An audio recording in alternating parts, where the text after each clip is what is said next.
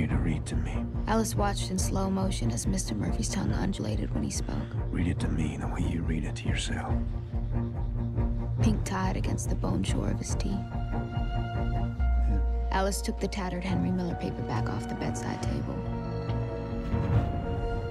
and spread it open on the comforter of her bed.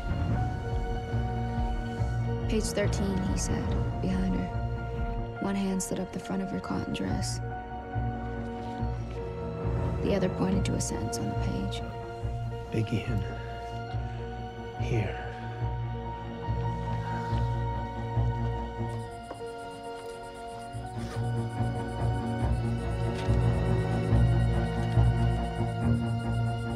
He was against her then, and Alice felt a push of muscular wetness between her legs. Mr. Murphy placed his slender hand over hers and guided her to the mound at her center, pressing her fingers into the dark fold Just there. behind the damp fabric of her Feeling panties. her feel herself. He found his way around the elastic at her leg and slid 2 deft fingers into the warm darkness of her virgin cunt. She felt him shift. He peeled the wet his cotton waist down her on the legs and pressed into The her from width of his behind. face forcing her Profound legs years verging of to violence and conquering boiled within him as he held the mouth of her pubis searching like for a the little answer to a fish. question he doubted. But there it was, The answer and the question. the cicatrix that will never heal. The serpent's apple. Her cull was slick against Just his as he fingers. imagined it was when she was alone. Maybe in her bedroom, Her own fingers knuckled down. trying to rub out that itch The ache inside. He saw himself burying his cock in her really fucking away the consistency that swelled her clit and choked her better judgments.